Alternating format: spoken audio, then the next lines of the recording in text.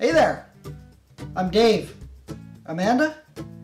And a year ago today, we started this YouTube channel, D'Ambois Homestead. A lot has changed since then. When we uploaded our first video, we lived in Manitoba, Canada, on a 60-acre homestead that was pretty much already developed. We started to chronicle our lives there, and that all changed around April when we decided to sell that place and move back to Ontario. In September, that dream became a reality, and we moved all of our stuff to the shores of Lake Superior. So on this, our 1-year anniversary of having a YouTube channel, we're going to roll back through all 50 videos that we've done in the last year. Just a little snippet from each one, just a little taste of what has been happening at D'Ambois Homestead.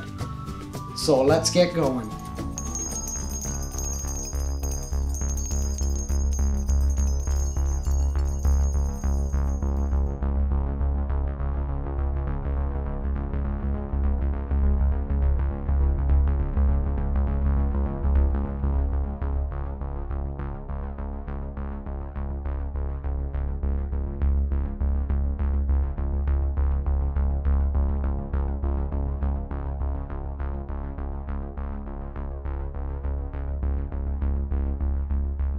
It's mid-January, so minus 23, minus 24 outside today. Minus 3 in here. Minus 23 outside, minus 3 in here. Chickens look happy. I gave them some kale, so that's.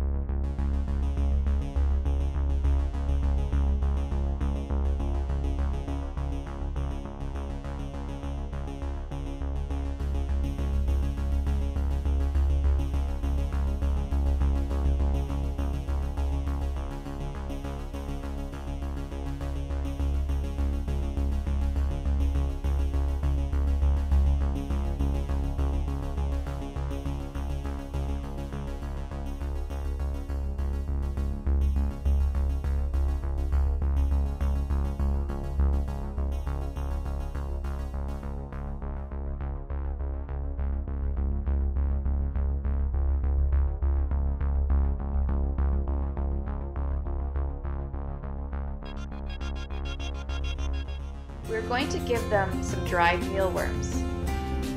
A natural behavior for chickens is to scratch around to look for food. By spreading the worms around, the chickens will need to scratch the hay to find them.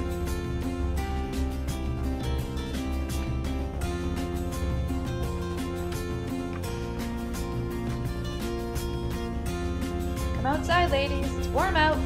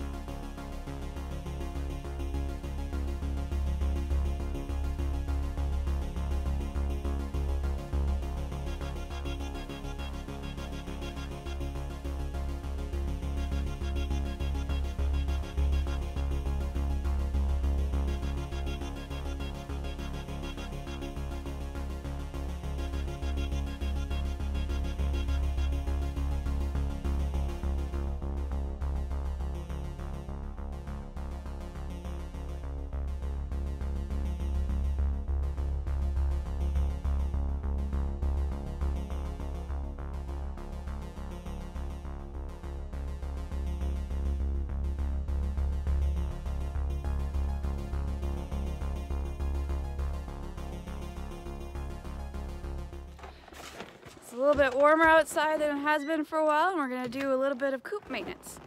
If you saw our last video, we installed a poop shelf, so we're gonna give you a little idea of how that worked out. Put down some more fresh hay, give them some food, kind of give you an overall idea of what's going on in there. Today we're going to talk about wildlife encounters. So we've seen lots of wildlife on the property, from our daily encounters with birds at the bird feeder to capturing animals on the trail cam. We have deer and coyote we've seen there. Nearby we've seen wolves, and someone just recently saw a cougar. There's no doubt those are also on our property, we just haven't seen them yet. As well as bear.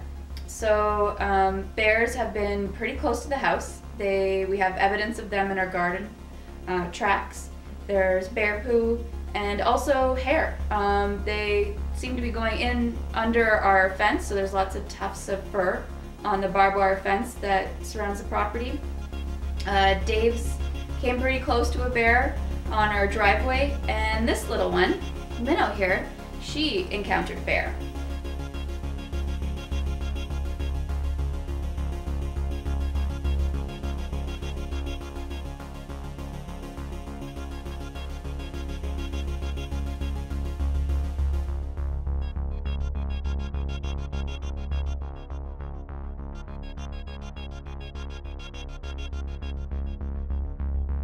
So we have cabbage with a rope strung through it, a xylophone, a bucket to collect some eggs if there's some in there, and some mealworms to keep them entertained.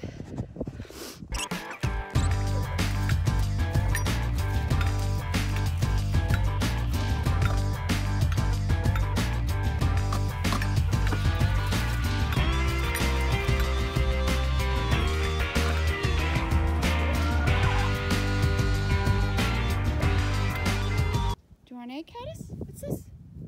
What's this?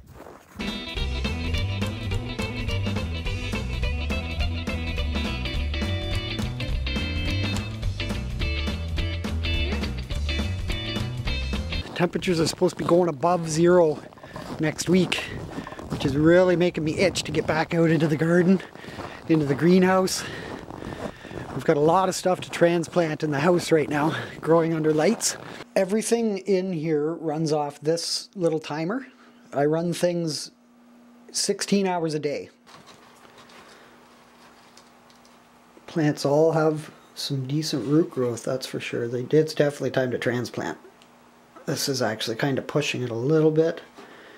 I think they'll probably be just fine though. The Northeast United States has a little special spot in our hearts because we lived there for about a year in Connecticut. We came from Ontario, where we grew up, Ontario, Canada. Went to Connecticut for a year for work. We lived in a tiny little cabin. It was about 400 square feet. It was heated by a fireplace. It was on 30 acres of bush. It was great. And it was there that it really was cemented for the two of us that we wanted a homestead, that we wanted this type of lifestyle. My next step here is going to be to put some wood around the outside of this cage, just so it's not quite as flimsy, and also I don't want compost falling out all over the place, as you know, while it's sitting in here, and if I have to pick it up and move it or something like that. So we'll get some wood put on it. It'll look a little nicer too. It won't just look like an old dog cage. I'm not sure if this stuff will really start to stink in here or not. I have a feeling it will. I'm willing to compromise a little bit of stink for a little bit of free heat in here. I'll be doing updates on the composter. I'll take its temperature every day, things like that. We'll just have a peek at it. I may not get those up on YouTube, but if you look in the description here, you'll see links to our Instagram and Facebook, and that is where I will definitely be updating. It's probably fluctuating quite a bit in temperature. When the sun starts to beat down, it probably really heats up, cools off a little bit when the clouds roll in. I decided earlier in the week to cover this up with a black tarp. I just want to be able to maximize the amount of heat that I'm able to retain to get this thing to start cooking. It seems to be working a little. Okay, so this is showing the temperature of the greenhouse right now. I suspect it will probably drop when we put it in there. But there's only one way to find out. Yeah, so it's still sitting at about 10 degrees, which I don't know if that's a good thing or a bad thing. I really don't think that things have started to cook in there.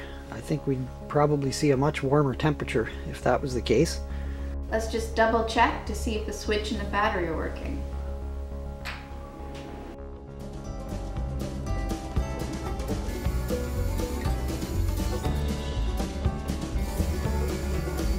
This is a good stage to line your cans back in here to see if they're tight. So these are pretty tight, you can see.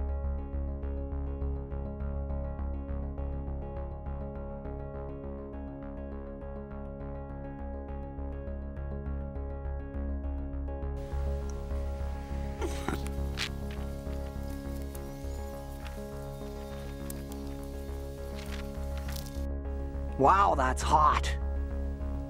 Well, I guess we can probably all figure out what's gonna happen with this. If I get a chance today, I'm gonna see if I can supercharge that composter in the greenhouse with some of this stuff, bury it right in the middle of the pile. Obviously the pop cans face outside to collect the heat from the sun, and the fans suck air from the bottom coming up through the entire unit and then blow out the top while the pop cans are heating up. So I will point the little infrared thermometer at the fan so we can see how warm it is in there. This is before turning the fan on. Flip the switch. And all that warm air starts blowing into the house. I am going to prune back some of our, actually all of our pepper plants. This one in particular has quite a few little buds on it, open flowers. And we want to prevent that from happening. We want the energy going into leaf production, stem production, branch production right now. And if we let these continue to flower, they'll be wanting to set fruit. So grab the thermometer.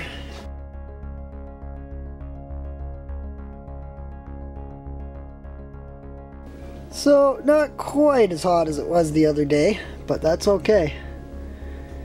It's still cooking, that's for sure. There's 8 screws to remove to take it apart, 8 screws to put in to put it together. We don't need much to make this chicken brooder. 4x8 piece of plywood, a few 1x3 8-foot pieces of pine. From the outside to 2.5 inches, and then again at 3 inches. Start with our long pieces to build a little frame here that the box will sit on. There are various ways one could go about assembling the lid. This is just one way. And that is all the space the chicken brooder takes up when it's not in use.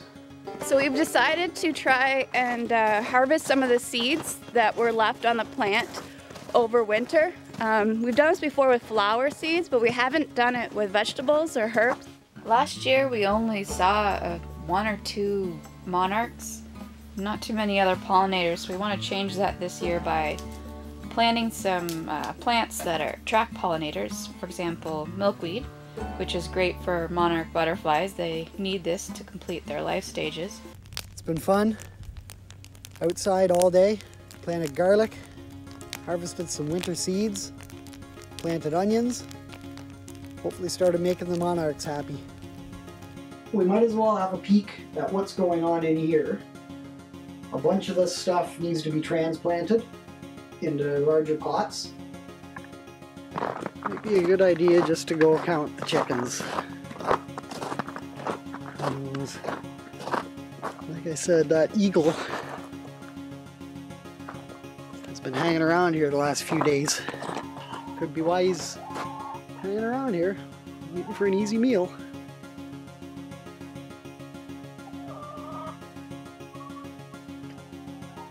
Ten chickens. We're safe. At one point in time, All of these jars, well, most of them anyways, were filled with food. We're down to this. The supplies are dwindling.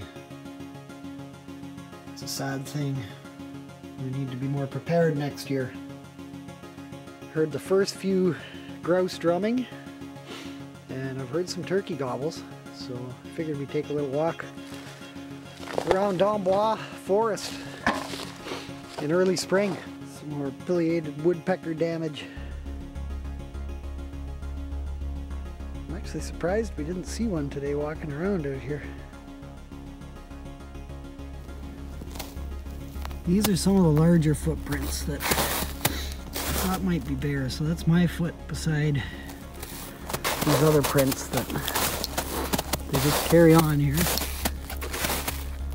It's really hard to tell when the snow's like this. But if that bear did wake up a couple weeks ago, something tells me he's probably not too impressed right now.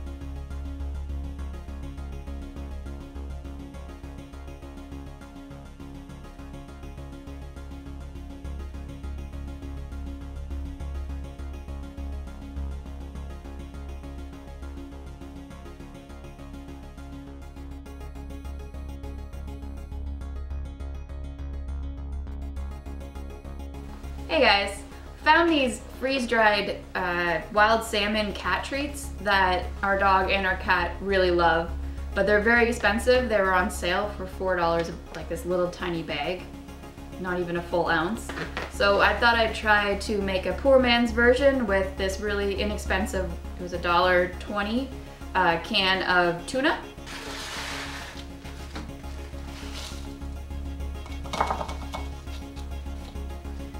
I guess the only thing left is to see what Caddis thinks.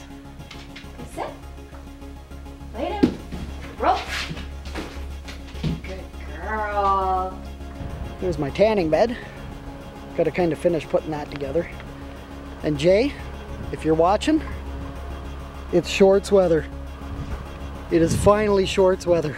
Can you believe that? Jay and his wife Jen run one of my favorite YouTube channels, Almost Homestead. Already actually even got some strawberry development, lots of flowering going on. We have plenty of bees that make it into the greenhouse here when the doors open, so they do get pollinated. So a few folks know what's been going on.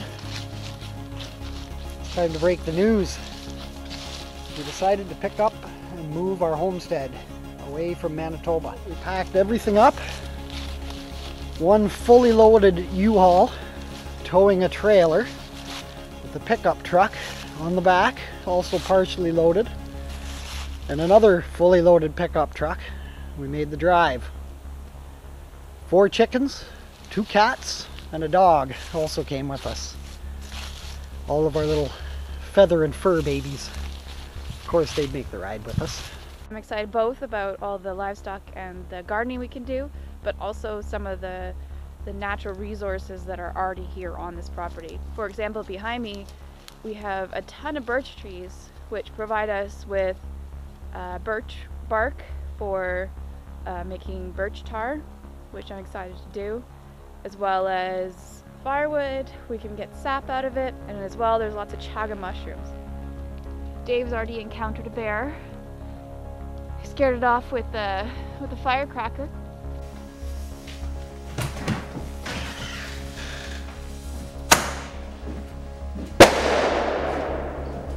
It is not pretty, but it is definitely going to do a job for us.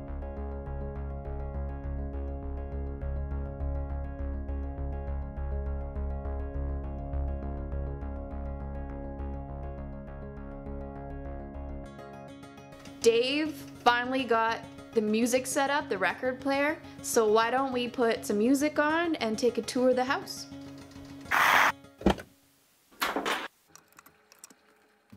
We can start taking you on the tour.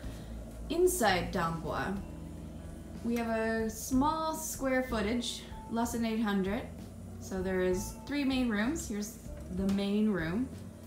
We have couches, TV, the record player, which is essential for a homestead, plants, and then we have a Dave. Dave's reading something. Can you tell us about your book? More than a foot of snow fell basically overnight. So, you know what that means.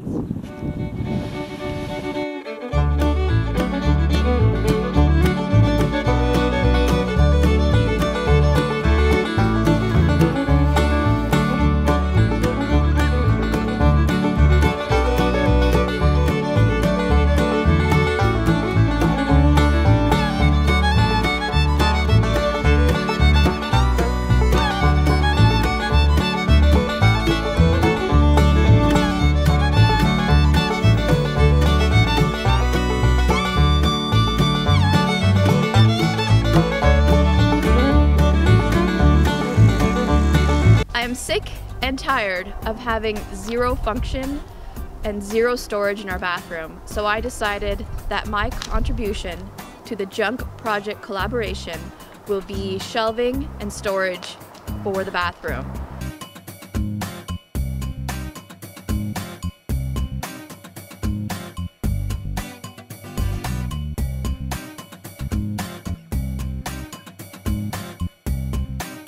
And now we have storage in the bathroom. So many things left unfinished. But that brings us to one project that we did manage to get finished. Lake Inferior. So named because it is the little sister of Lake Superior, which is over that way. Primary function of Lake Inferior in the wintertime is to have fun. So let's have some fun.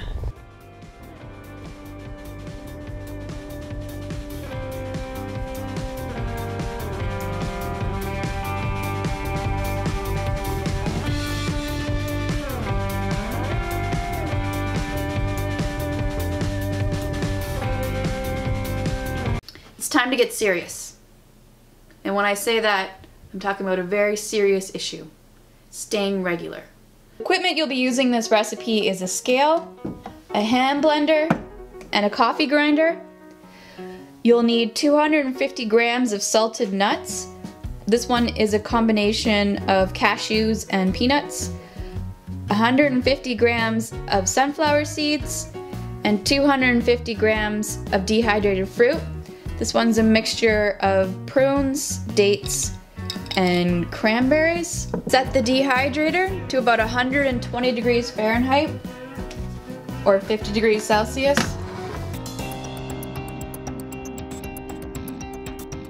Lake Superior Provincial Park. Beautiful place.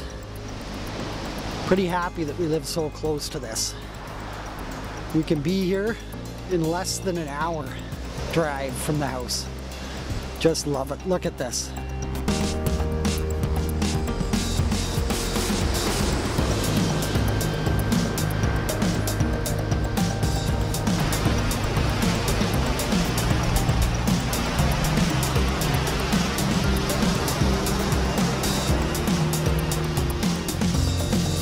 There are two different types of birch tree on our property. They both belong to the genus Betula. There is the paper birch, which the bark comes off in larger chunks and it's usually a whiter color. Then there's the yellow birch. The bark is a little bit more yellow and it comes off in smaller chunks, smaller pieces. Now, as a scientist, I am naturally skeptical of any claims like this. However, there is quite a lot of indigenous knowledge surrounding this, which makes it have a lot more credibility in my eyes. Next step is to put your pot on top.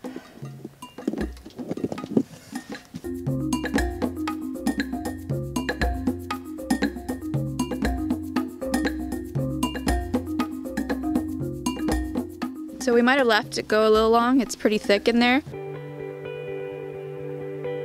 Well, you can probably guess, we heat with wood. Primarily with wood. One of the prerequisites that we look for in properties and in particular in the last 2 properties that we bought and set up on, is the ability to sustainably harvest enough wood to keep us warm all winter long as we plan to live in a particular place. I'm not a very big fan of your primary heat source being electric or natural gas or oil. So what the Love for Love video is about is just giving some love, paying some love forward to giving some attention to some channels that we like to watch. We're gonna take that literally and talk about 4 channels that we like to watch. Some of these channels might have already been nominated. Actually, for sure, some of these channels have been nominated. But we really like them, so we thought we'd include them anyways. My grandmother's maiden name is Keel. And that's the recipe. So we're gonna make this today. While you've got your meat cooking, it's a good idea to pull out all of your Christmas goodies and start decorating. This one's from 1982.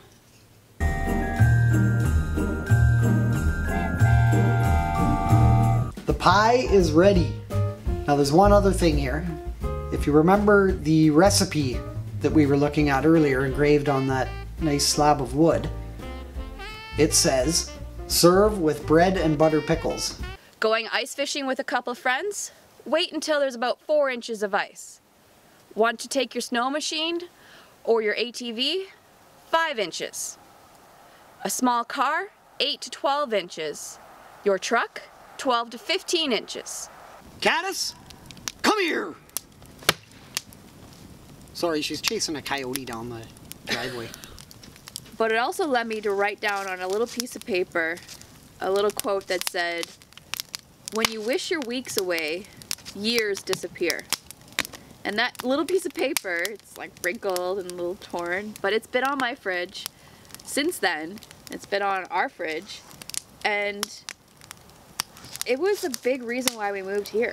Big part of that will be building sufficient protection from predators, because that is something we have in spades here. Yes, So. actually just this morning I walked out of the house and a wolf came. We've got our trail right back there, and I walked out just in time to see a giant wolf just strolling right on through.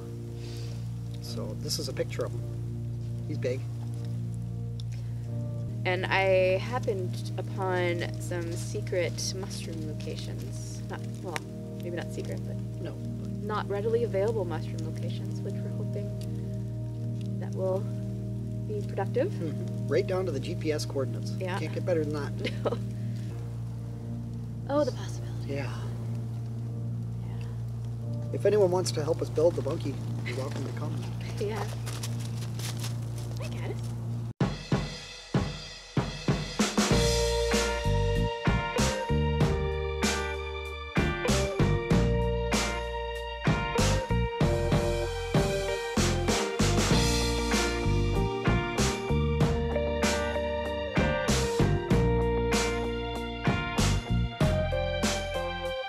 And that's our first year on YouTube. Thank you to our subscribers for following along with us. You guys are what makes this work. We're looking forward to what's coming this next year. Until next time, see ya.